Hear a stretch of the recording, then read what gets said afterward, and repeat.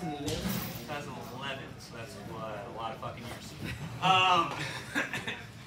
And for most of those, 11 years. And for most of those years, he's drug his kids in here. And they've trained when they could, been around when they can, but unfortunately, Yohani has not quit yet.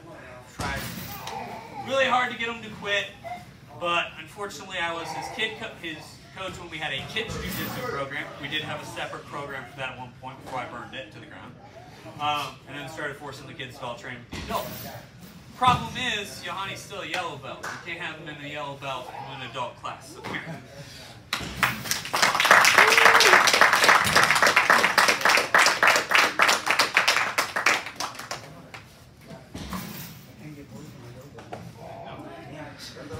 I mean, we can still hold it, but not just about the yellow belt.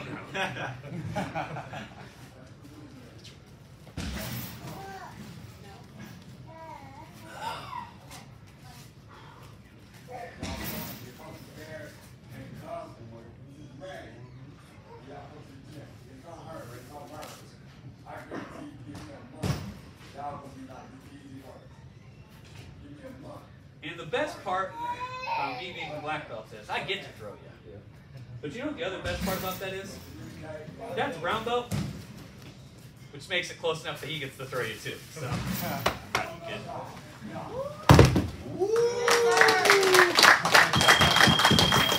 right, yo, get thrown by your dad.